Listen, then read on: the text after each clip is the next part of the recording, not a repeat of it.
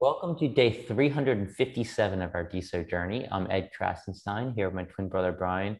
And remember, these videos are being sponsored by NFT Tech. They are an investor in CloudFeed. So yesterday, there's quite a bit of news. We have a few things to talk about. Deso announced something, new hiring, Brian. Yeah, they hired a guy. His username is Sophonius. He's joining the core team as a software engineer. So maybe with the absence of Maybeam, maybe they need somebody else on the team working on software. It seems like he has quite a background. He previously worked at Facebook in a position that helped reduce user privacy risk across the entire code base. So it seems like he's probably going to be a good fit. And so far, what I've read on him, it seems like that's going to be the case. Yeah, and he's been active on Deso for quite some time now. So he's a user, he's been a user. So it's not like he's brand new to the community. He wasn't super active, but he was active. So he's familiar with the community, familiar with how the platform works. Right. Team Deso, they announced a new community member spotlight yesterday. It was a very well-deserving Meredith Marcone. She's a contemporary figurative painter from New Wait, Zealand. hold on.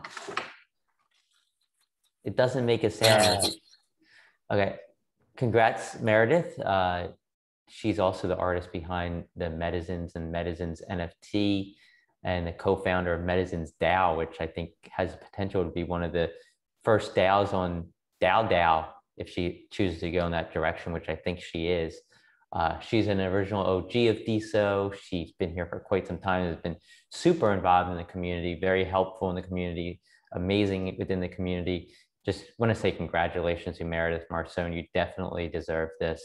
And, you know, I think she's a big reason why a lot of NFT artists, a lot of NFT collectors have been on Deso and buying NFTs.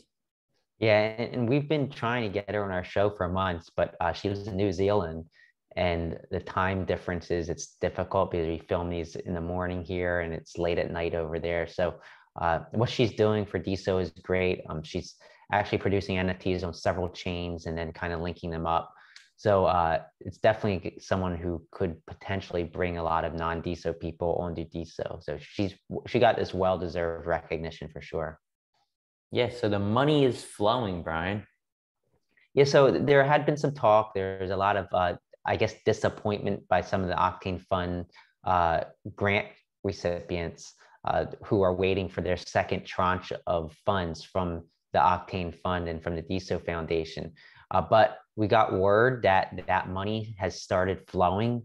Scott Sense made a post saying that they're getting their second half now. This is good news. It's providing additional capital for a lot of these projects to continue their work. And those grants could possibly turn into equity funding in the next round, I guess. So congrats to all the Octane Fund recipients who are getting their second bunch of money. I'm guessing some of these projects aren't because they're probably not working on what they said they were going to work on. But the ones who are, it's well-deserved, and congrats. Yeah, congratulations. And thanks, Scott Sense, for letting us know about that. Alex Villegas made a post yesterday at SXSW, and he took a photo with Michael Mara from Entra, both great guys we've had a chance to speak with at length. He was actually at the Web3 house, and it was being hosted by Entra. So he got to talk to other people who were interested in learning about Entra and learning about Web3. He said he got to talk about DAO and the future of DAOs on Deso. So I think that's amazing. He also ran into other Deso users at SXSW, including Marlon, JM2K, Yazin of Chime In, 0x Rodney, Surret, another OG who's been here since pretty much the beginning, and of course Tropics, who was actually one of the headline DJs at SXSW. Congratulations, Tropics. His music's awesome. He's an OG of Deso. So it was like a Deso party at SXSW, it seems like. Yeah, you know, you can say South by Southwest. I think more people recognize it by South by Southwest than SXSW. But Yeah, yeah, I Alex guess lives in Austin. it's just as hard to say SX SW as it is to say South by It is. Southwest. Alex lives in Austin, so he's right there, which is really convenient. I'm sure that it was some pretty good conversations. A Web3 house, that's interesting. Maybe there should be a Deso house. Maybe a Deso DAO could create a Deso house, buy a house and use it for developers to live together and develop together in this Deso house. Maybe that's an idea for a future DAO, Deso DAO. Cool idea. Yeah, so it was great. And Mossified yesterday, he had something he wanted us to talk about. Yeah, so there's this woman, her name is Vera Rishka, and she is trying to fund her jewelry slash art business. She needs a $4,000 loan. And some members of the community suggested that she perhaps create a DAO once DAO launches. And then Ed Moss replied and said that he reached out to her, they're talking, and also wanted to kind of use that post to appeal to other users on Deso who might be interested in creating a DAO. So he wanted us to pass on this little public service announcement to the community. And I'll just quote what he said. He said that to the Deso community, if there's anyone you know or yourself that is looking to start a DAO to fundraise and build a community around your vision, mission, idea, project, or cause, please reach out to me via DM. So reach out to Mossified via DM if you have an interest in doing that. I think he's really a great person to talk to, and I'm sure he can give you a lot of pointers and help you out there. Yeah, that's a great idea. Ty Fisher yesterday held a Google Hangout. We talked about this a little bit yesterday. It was mostly for developers, but there are other people there as well. Brian and I didn't have a chance to make it there.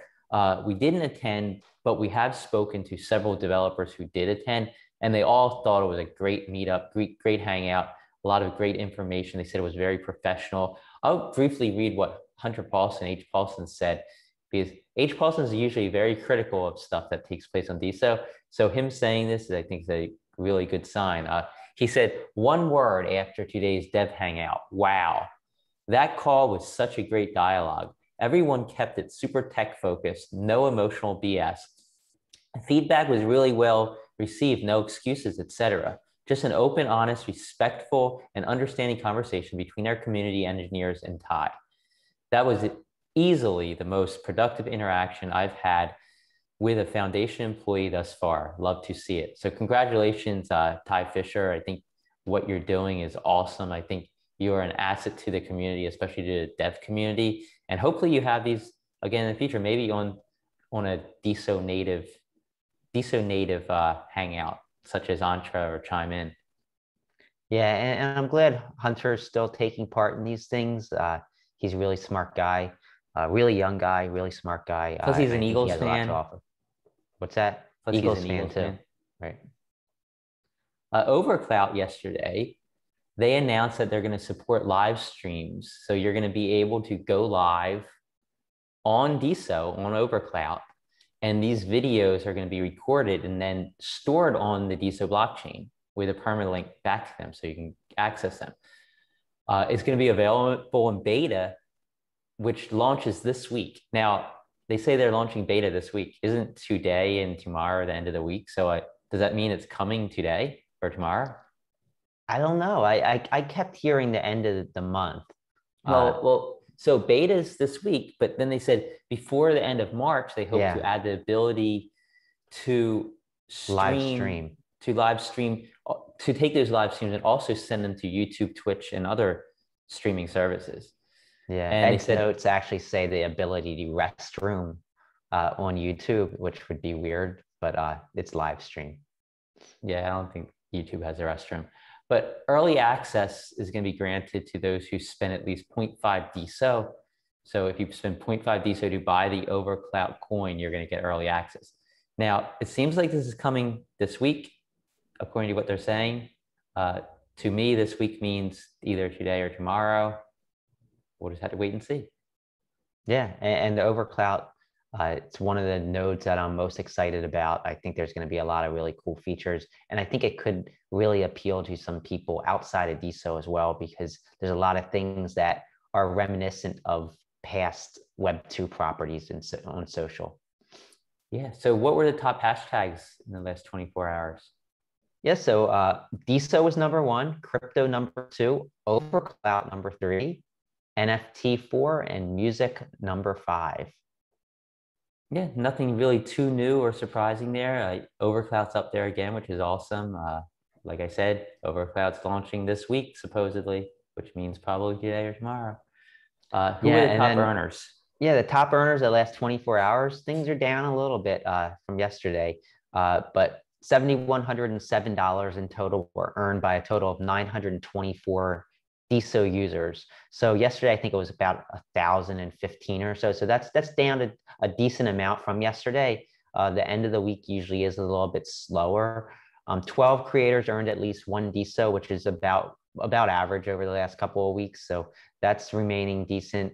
Dow earned $4,642, followed by Scott Sense, Seals, Cloutcox, Kitty 4D, Cloutpunk, La Big Mac, Unicat, All Clothing Brand, and finally Beer Buds. So congrats to those 10 people who made today's top 10. Yeah, congratulations. There's some new names in there, which I think is awesome. So there's 2 community events today. 11 a.m. Eastern time on Clubhouse is a Deso Week in Review. Again, definitely go there. Brian's going to be giving his week in review at 11 a.m. Eastern time. It's going to be with Deso Chats, Miss Katie Ann, Michelle Lord, French Connector, Wildography, GDS, Rhubarb, Conchi, Slava, Alendez, Clout Women Unite, and many others.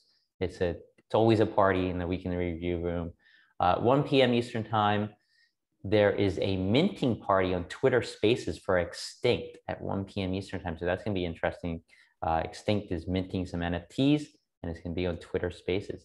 I think that's all the news we have for today, this Friday, March 18th. And everybody have a great weekend, and we will talk to you tomorrow.